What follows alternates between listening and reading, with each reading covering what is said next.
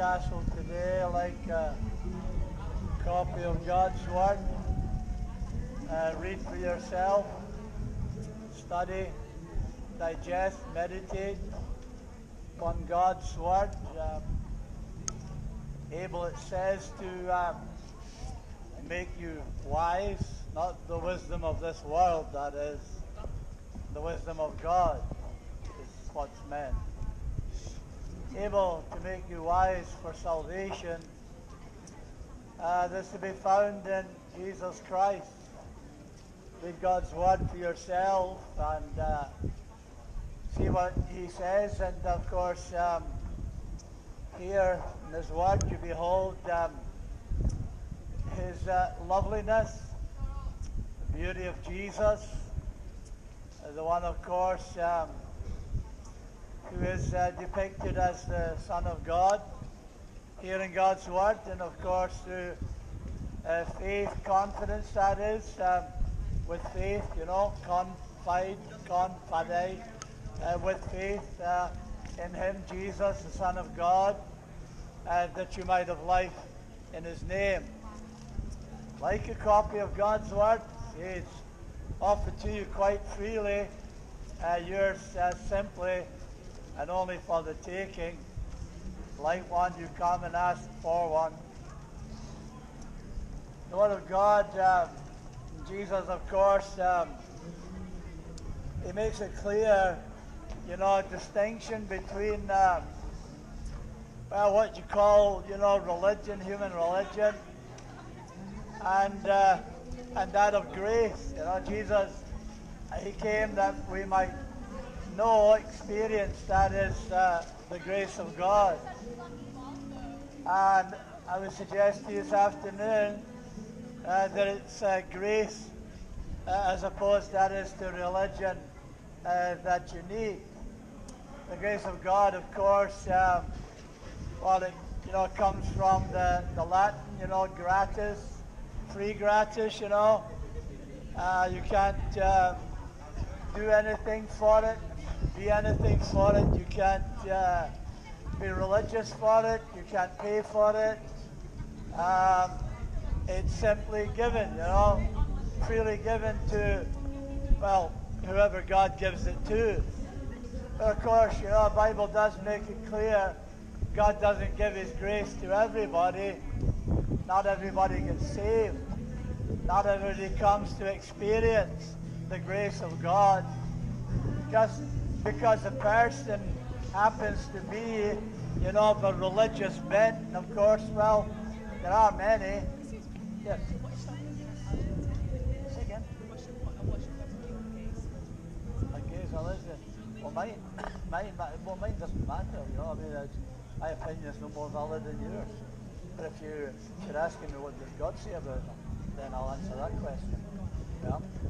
He says, just like many other sins, it's a sin. And the grace of God. Let me read for you, please. Just give me a moment. It's a very important question. It's a good question. He says here in 1 Corinthians chapter 6, verse 9. He says, "Know ye not that the unrighteous shall not inherit the kingdom of God?" Then he starts to give a list, right, of what he means by unrighteous. It's not exhaustive, okay? It's just a taste, if you like, okay?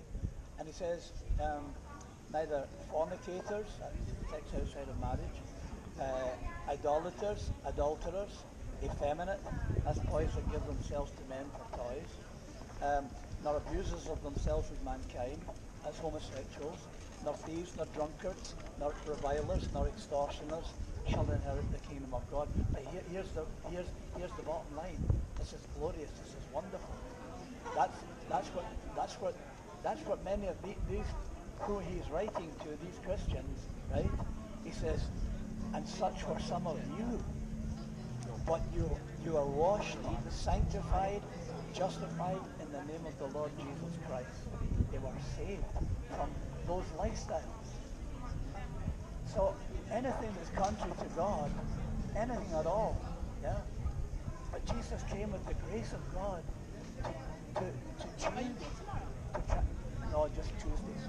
Okay, I'll see you next Tuesday. Would you like a copy of God's Word? Have a read? No, Read thank for you. yourself. Huh? Tuesday we'll carry on. Okay, next Tuesday, yeah? Have a good day, yeah? So you see, my friends, the grace of God, we're talking about free gratis, that is, given not to everybody, not everyone that calls me Lord, Lord, says Jesus, shall enter the kingdom of God. No, the grace of God, it's given to whoever God is pleased to give it to. His good pleasure, not yours and not mine. But of course, Jesus came, the Bible tells us, Jesus came to bring the grace of God to us. Says, you know, that the law, that's the Ten Commandments, the law of God, thou shalt not and thou shalt. It came by Moses, that's back in the Old Testament, but grace and truth came by Jesus Christ. He came to introduce us to bring the grace of God to us, to men and women, all kinds, you know, not everybody, but all kinds, you know.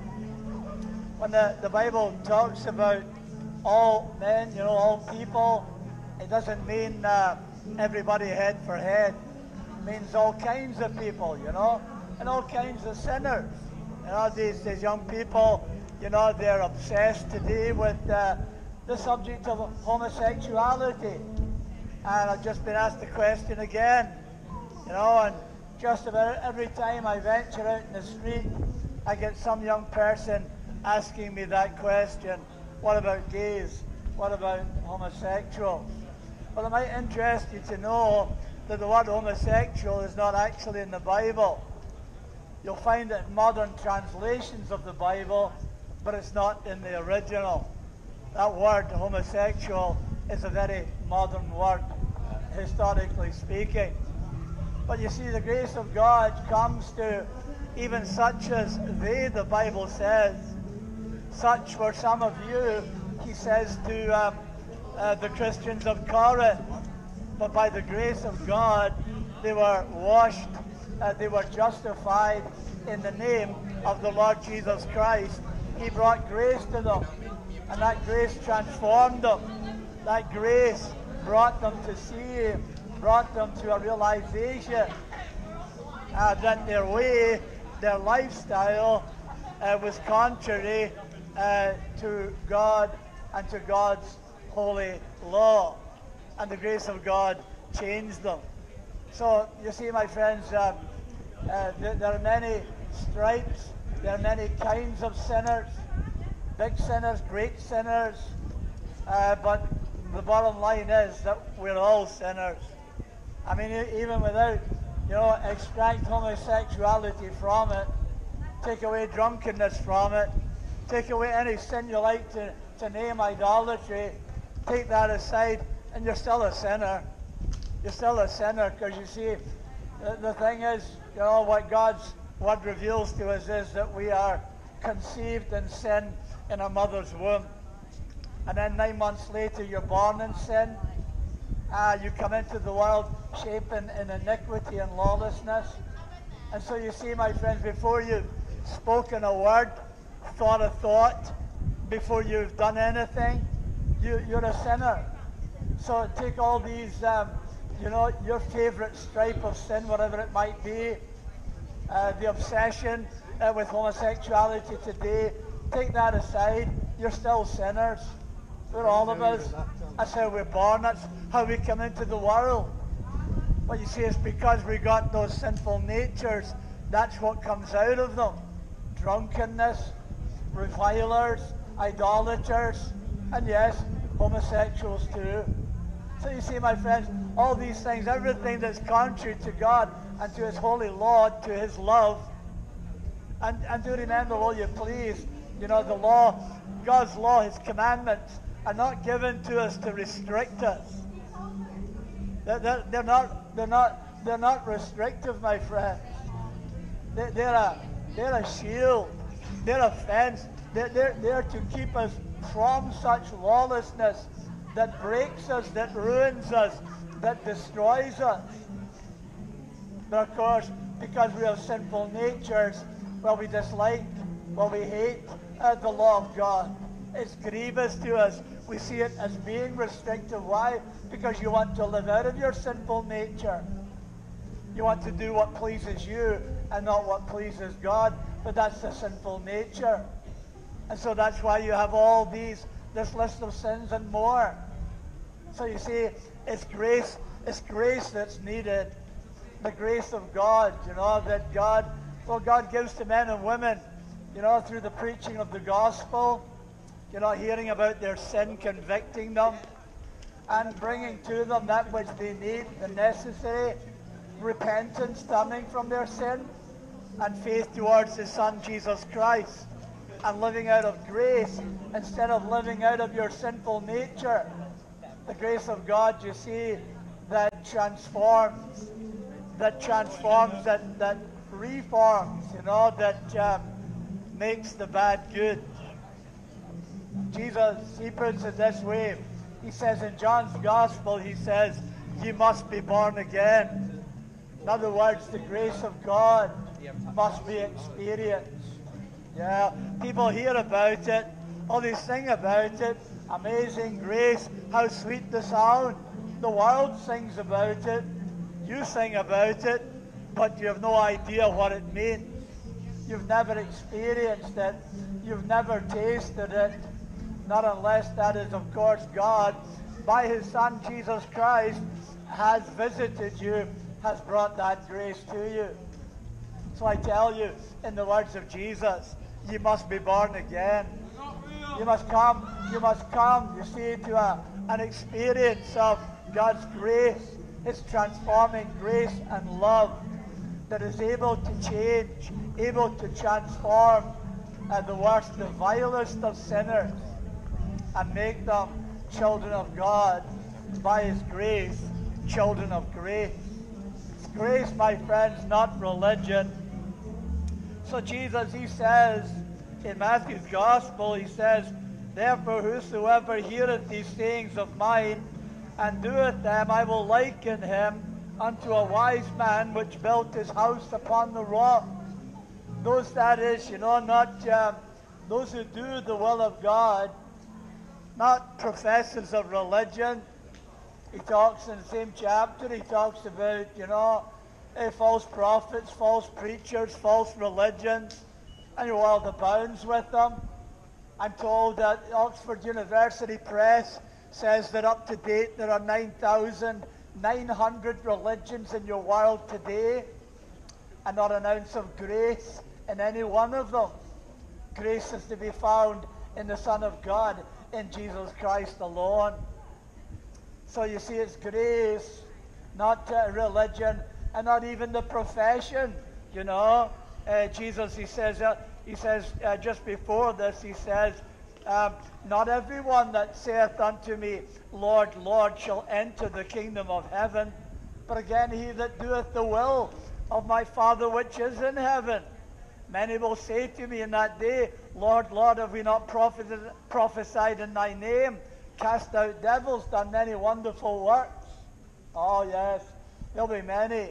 The day of judgment will reveal some very weird and very strange things. There'll be men and women, I tell you, with Bibles in their hands, sliding down the slippery slope into the damnation of hell. Why? Because Jesus never knew them. He will say to them, depart from me, ye workers of iniquity, I never knew you. So you see, it's not your reception of Jesus, it's His reception of you. It's not your profession of Him, it's His profession of you. Does He know you? Has He come to you? Has He graced your heart? Have you been born again? Are you a new creature in Jesus Christ? And do you live according to His Father's will? Do you do these things of His? For He says many, not a few, not a handful, but many people who profess religion, profess to be religious, attend to their religion, so very diligently, and they dress in religious clothes. And you think to yourself when you see their appearance, oh, they must be holy people. They must be very godly people. Not so, says Jesus. The very contrary. Many of them will say to me in that day, didn't we do this, that, and the other? Weren't we religious above all other men? And Jesus will say, I never knew you. Depart from me, you workers of iniquity. They never did. They never obeyed God. They never knew what it was to repent of their sin. In fact, they never even knew what sin was.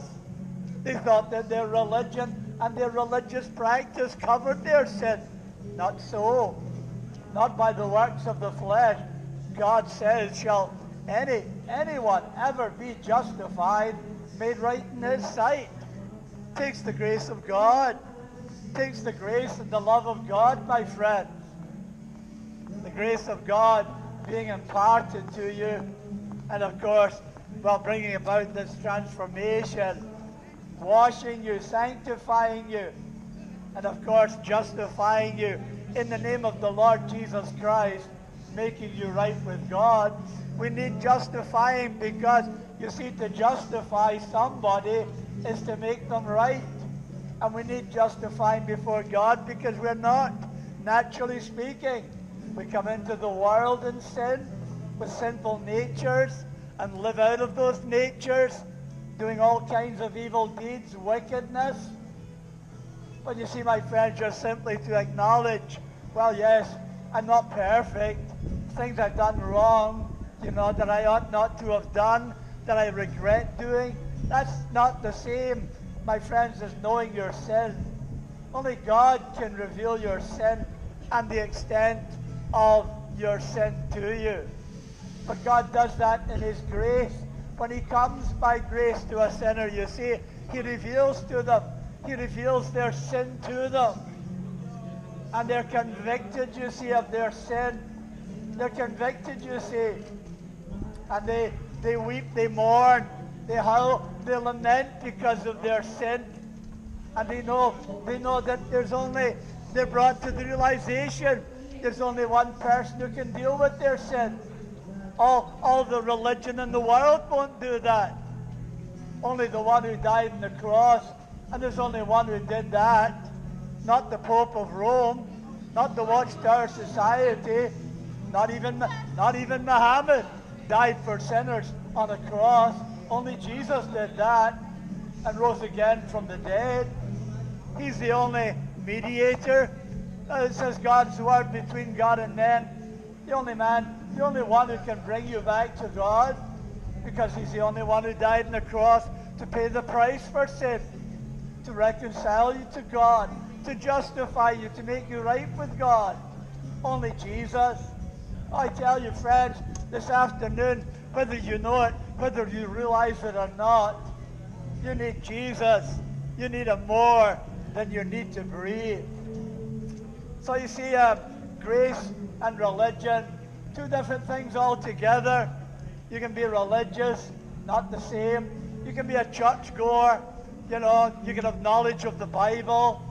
You can quote it perhaps, and you can claim to have done wonderful things, maybe even being, as I am here today, a preacher of God's word, but never having been visited by the grace of God, never been transformed from the inside out.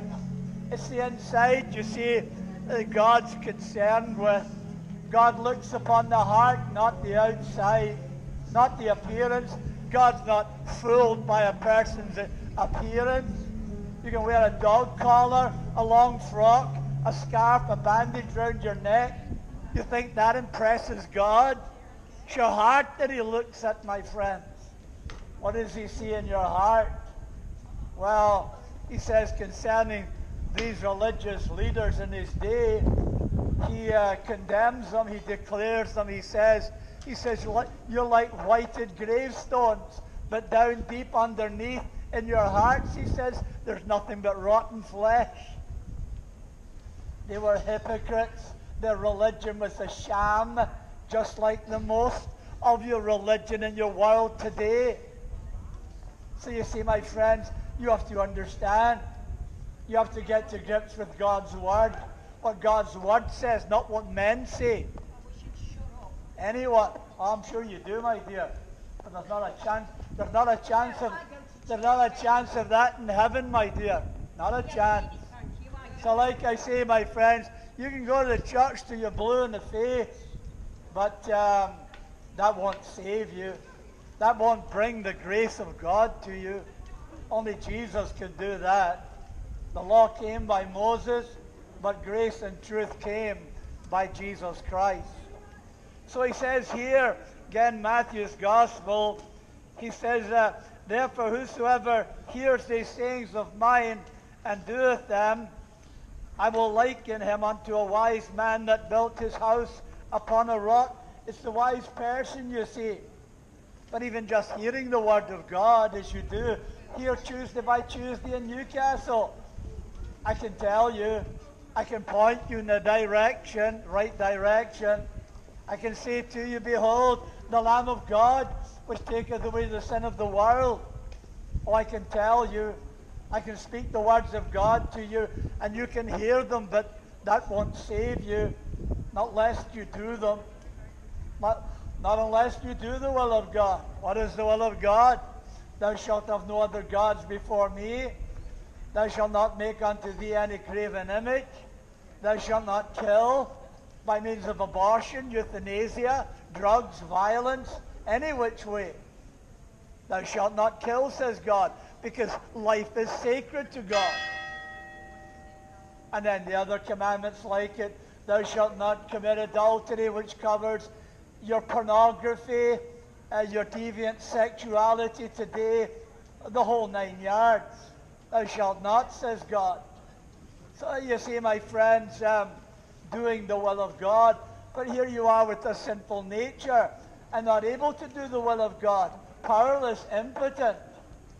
I challenge you, take one of those commandments, any one you like, and declare to yourself that you'll keep that commandment all the days of your life from now on.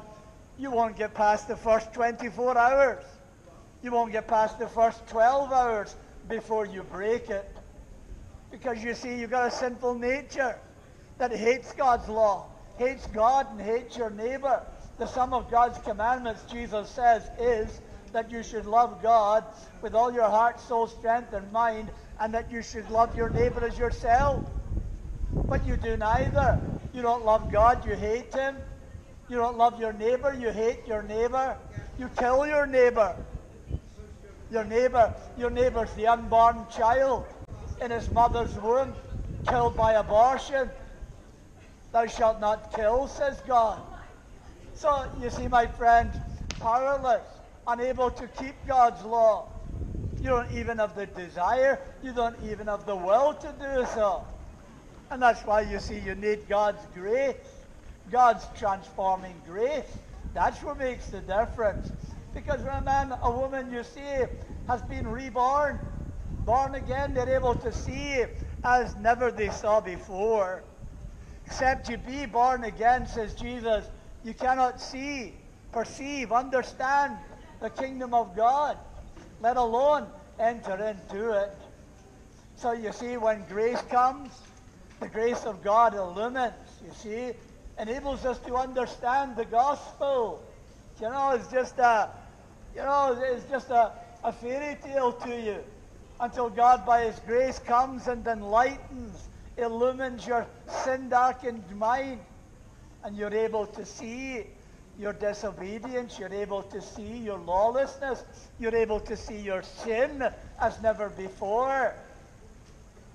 And oh, led by grace to trust in his Son, Jesus Christ, that you might be forgiven, that you might be pardoned, that you might be justified by God's grace, made right with God by his grace. And you see, when Jesus talks about a man, a woman being born again, he's talking about a miracle, a supernatural act of God. God comes, you see, and he puts his life into the soul of a man or woman. And they live for the first time in their life. Prior to that, you just exist. You just exist. You're born into an earthly existence that goes on for, well, however many years God permits you. And then you go out of the world never ever having lived. If you've not had the grace of God imparted to you, you've never lived.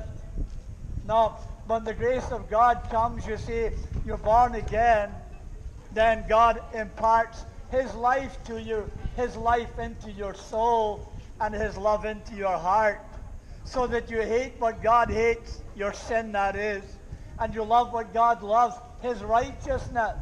He justifies you, he makes you right. You're able to see, you see for the first time in your life, to understand, to get it, what it is that's required of you. And it's not just religion. It's obeying, it's doing God's will. And of course, well then, because of grace, well, you're able, not perfectly, but you're able to keep God's law. You have a desire to keep God's law. You have a desire to do these things that Jesus tells you to do. You're able to repent of your sin and go on repenting of your sin and believe and go on believing, trusting, not in yourself, not in any religious works, not in anything you do, but trusting in Jesus Christ alone and in no other. He, my friend, he's the one to trust, the only one who can bring you back to God from sin's dark path, the only one who can set you free from the law of sin and death, make you alive. So he says, whosoever hears these sayings of mine, hears the word of God and does them. Jesus, he likens this person to being a wise man, a wise woman. Wisdom, my friends, wisdom from God, the wisdom of God. The wisdom of God, of course, not like the wisdom of this world, which is foolishness, that which they teach you in your schools and colleges, the folly of evolution, the foolishness of false religion, trusting in some measure of morality. But you see, even your evolutionism, even that's hypocrisy, isn't it? You say, I believe in evolution. I don't believe that there is a God. I believe there's a Big Bang. I believe in Darwin. I believe in evolution. That's my religion, you see. But you're a hypocrite because you don't. Because you see, you cling to some form, some measure of morality. Where does that come from? That comes from the Bible. So you see, my friends, if you truly believed evolution, you would be the most lawless person in all the universe. But you cling to your morality. Why? Because you know inwardly in your heart, you know that God is. And you are without excuse. Because God, you see, has indelibly imprinted upon your very soul his existence. So all the arguments, young people, they come to me with their arguments, for their foolish evolutionary religion. But I don't take them on. I don't answer them. I don't debate with them. Because they know, just like you, they know that there is a God. Because of all the things that God has made. And because God has given them an innate knowledge of himself. So whoever you are, oh man, you are without excuse. The grace of God's what's needed. To open your eyes that you might see, your heart that you might believe, and trust in the Lord Jesus Christ, and be justified. Do what he tells you. Do these sayings of mine. That's the wise man. Do these sayings of mine. What are the sayings that he would have you to do? Repent ye and believe the gospel, he says.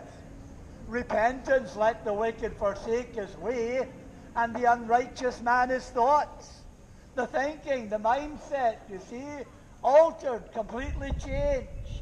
Now you see the universe, the world, mankind, everything made for God's glory and yourself included, not just for your sinful pleasure. Now you turn from such a mindset and you begin to align your thoughts with God's thoughts after him. And it changes radically, revolutionizes your mind, your heart, your conduct, everything. Let the wicked forsake his way, his practice, his way of living, his sinful lifestyle, and let the unrighteous man forsake his thinking, his thoughts. That's repentance, you see, and faith. Faith towards the Son of God, believing on the Lord Jesus Christ. That's the command with the promise. Believe on the Lord Jesus Christ, and thou shalt be saved. A promise, a command with an assurance of salvation. If you believe in your heart, if you confess with your mouth and believe in thine heart that God hath raised his Son from the dead, thou shalt be saved.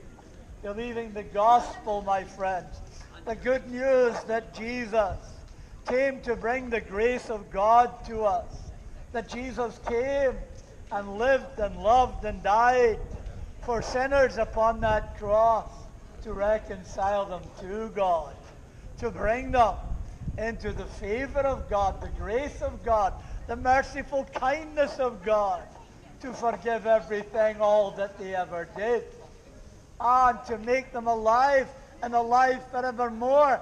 I give unto them eternal life, he says. That comes with grace too, and they shall never perish. Whosoever believeth shall not perish, but have everlasting life. Only believers, and believers are they that do the sayings of Jesus, and he likens them to wise men and women. Wisdom, my friends, get wisdom from the Word of God, of course. Then he says, he goes on to say, the rain descended, and the floods came, and the winds blew and beat upon that house, and it fell not, for it was founded upon a rock. The storms of life's trials come to this wise person, obedient to God. But the storms of life cannot shift, cannot move them from the rock. That rock, of course, is Jesus Christ himself. They're founded, they're settled upon that rock, and they cannot be moved from it. Of course, the storm of death comes to them just the same as to others. It's appointed, don't you know, unto man wants to die. After this, says God, after this then comes the judgment. But this wise person, you see, who has built his house upon a rock, his life founded upon the sayings of Jesus, that is, this wise person, you see, on the rock, immovable, even in the storm of life's trials, the cancer, the viruses, the car accidents, whatever it might be.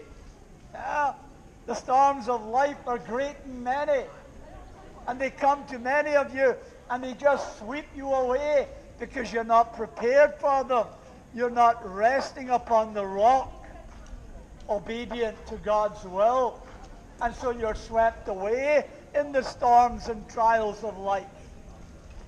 But then, of course, comes the storm of death. That's not the ultimate, but that comes. It's appointed, divinely appointed. A day, I tell you.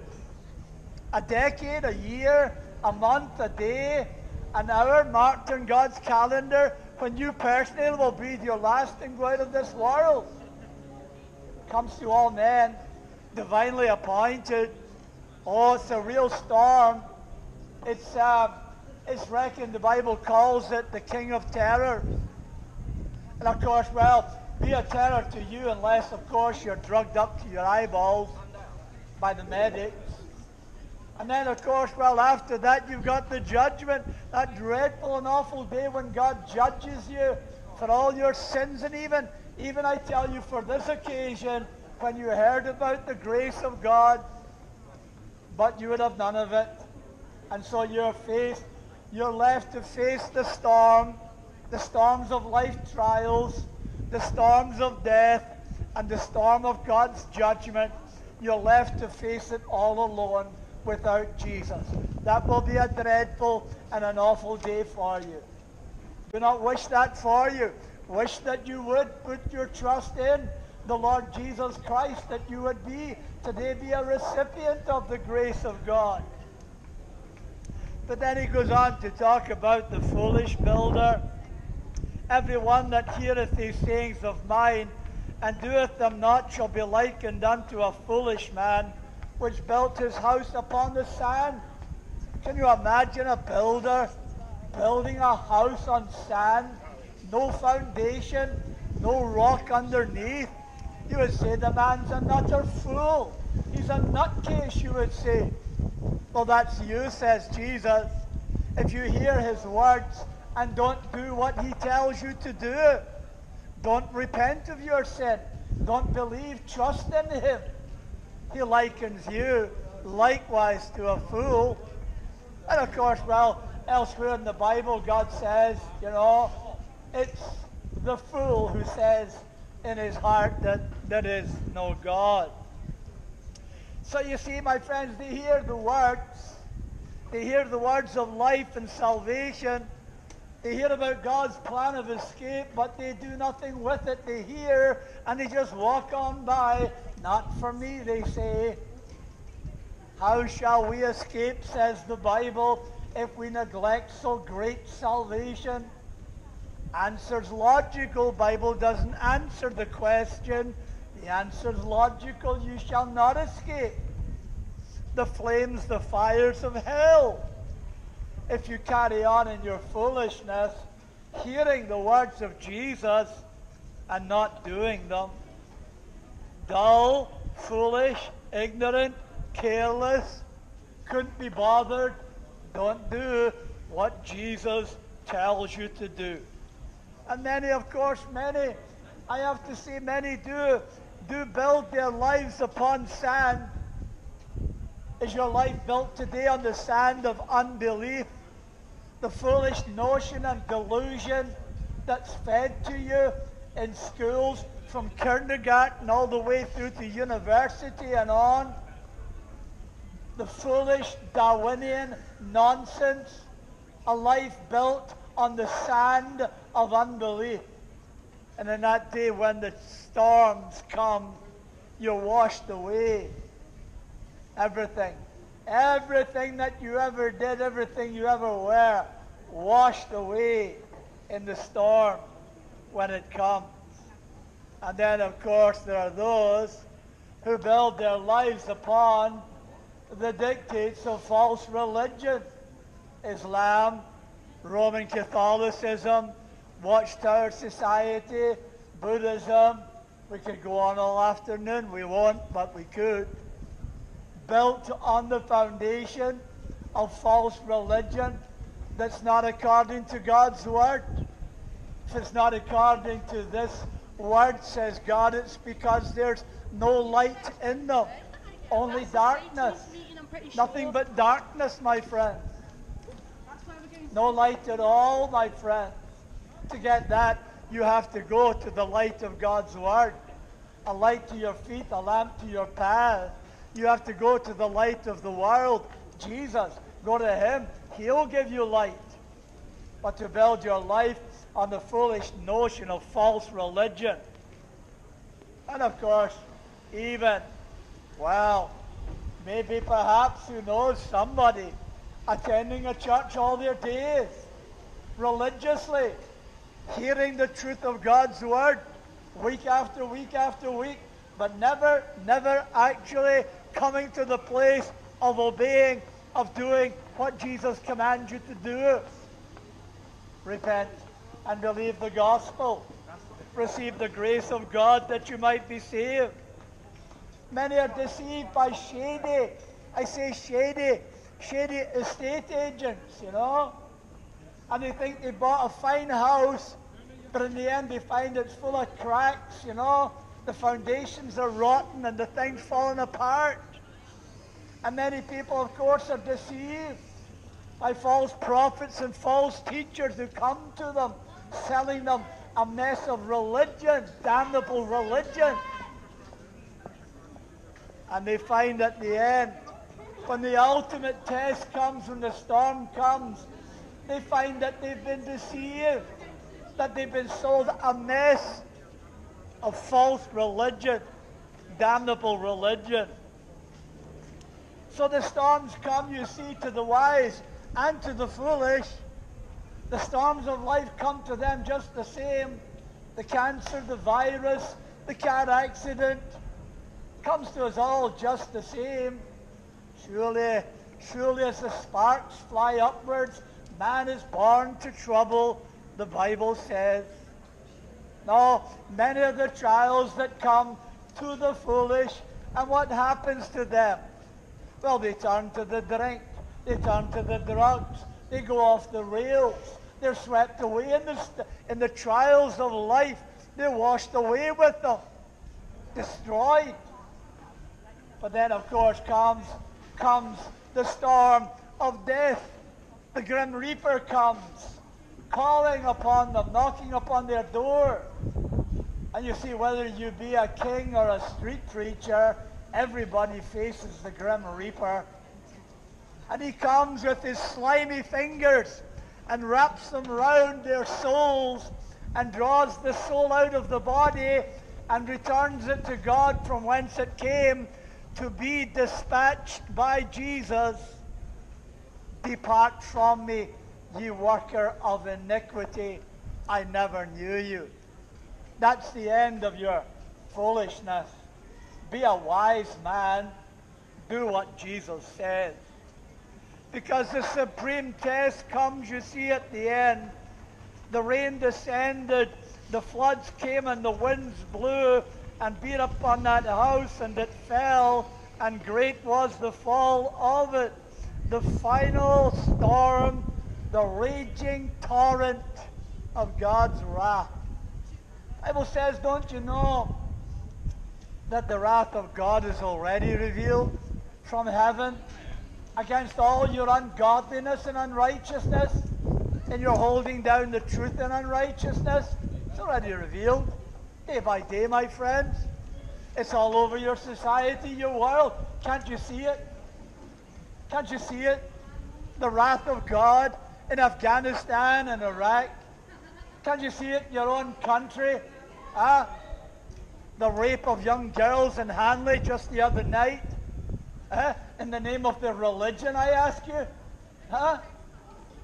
You see, my friends, it's the judgment, it's the wrath of God on your unbelief, on your foolishness. And there's more to come. There's more to come. That's now, revealed now. But more to come, my friends. The wrath to come. The judgment of God. The full, fearsome, frightful wrath of God that will burn against you for all eternity in the damnation of hell.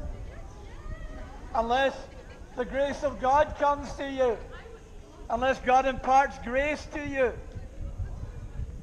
Unless God puts you upon his rock, Jesus Christ. Only God himself, you see, can put you there. You can't put yourself there. He's too high up for you. You can't reach him. You're a fallen, broken sinner. You have no power, no strength. You can't get up there yourself. God himself has to put you up there. Only he can put you in Christ. But that's the grace of God, you see. The grace that he brings to sinners, lost and undone, foolish, unbelieving, deaf, blinded in their hearts and in their minds. But through the preaching of the gospel, that which I'm doing here today, foolishness to those who are perishing, foolishness to the foolish, foolishness to the foolish. Yeah. But the power of God to those who are being saved. It's by this means that God awakens sinners. It's by this means that God brings sinners to a conviction of their sin, of their need, causes them to see that they need Jesus more than they need anything else, and brings them to that place of being willing to swim shark-infested waters to get to Jesus. Because more than anything else, they need God's forgiveness. They need God's grace. They need God's love. They need God's favor. But only God, in His sovereign, merciful kindness, can do that for you. But you remain building, building, building day by day, building on the sand. The end of it will be, says Jesus, catastrophic, great, mega will be the fall in that day. There's a man coming round, and he's taking names, and he's the one who decides who to bless and who to blame. Jesus, Judge Jesus. Day has been appointed when He will judge the world in righteousness by His Son, Jesus Christ. A dreadful and awful day. Awful day, my friends. Without you do what Jesus tells you to do, without obedience to Jesus, Jesus the Savior and Jesus the Judge, they're both the same. Do what He tells you to do. Be a wise man. And what does He tell you to do? He tells you to repent and believe the gospel. That He died for sinners and rose again from the dead to save sinners. Repent ye and believe the gospel, He says. Do what He tells you to do. Because the Bible says He's coming. He's coming with His holy angels, don't you know, in flaming fire to take vengeance upon all that know not God and who obey not the gospel, who do not obey, who do not do what He says, who do not do His sayings. Foolish people. Foolish people. He's coming to take vengeance upon them. He's coming to judge them. So escape, my friends, I bid you. Escape this coming judgment, the wrath of God. Call upon the name of the Lord. Well, you may. Whosoever shall call upon the name of the Lord, Jesus Christ that is, shall be saved. Salvation. Salvation by grace. Grace alone, not religion. Grace you need, my friends. Grace. Wonderful, wonderful heart, life, eternal transformation by the wonderful grace and love of God in Jesus Christ. That's what you need more than anything else. Any other need that you have today. You need my Lord Jesus Christ. Because grace and truth came by Him. Believe the truth and it will make you free, He says. Receive the grace of God and be transformed. Believe on the Lord Jesus Christ and thou shalt be saved. Do His saying, repent ye and believe the gospel. Repent ye, He says, repent ye and believe the gospel. Repent ye, Newcastle, and believe the gospel, for the kingdom of God is at hand. You would like to have a copy of God's Word? Check these things out for yourself. See that it is so according to God's Word. Take my word for it. Take the words of Jesus Himself home with you. Read, study, digest, meditate upon the lovely person of Jesus. Maybe He bring grace to you today. I hope so. I pray so. You would like a copy of God's Word? Do feel free to come and ask for one. It's really offered to you. No cost, no obligation to you. May God bless you, Newcastle, and of mercy, mercy I say upon your precious precious, never dying souls.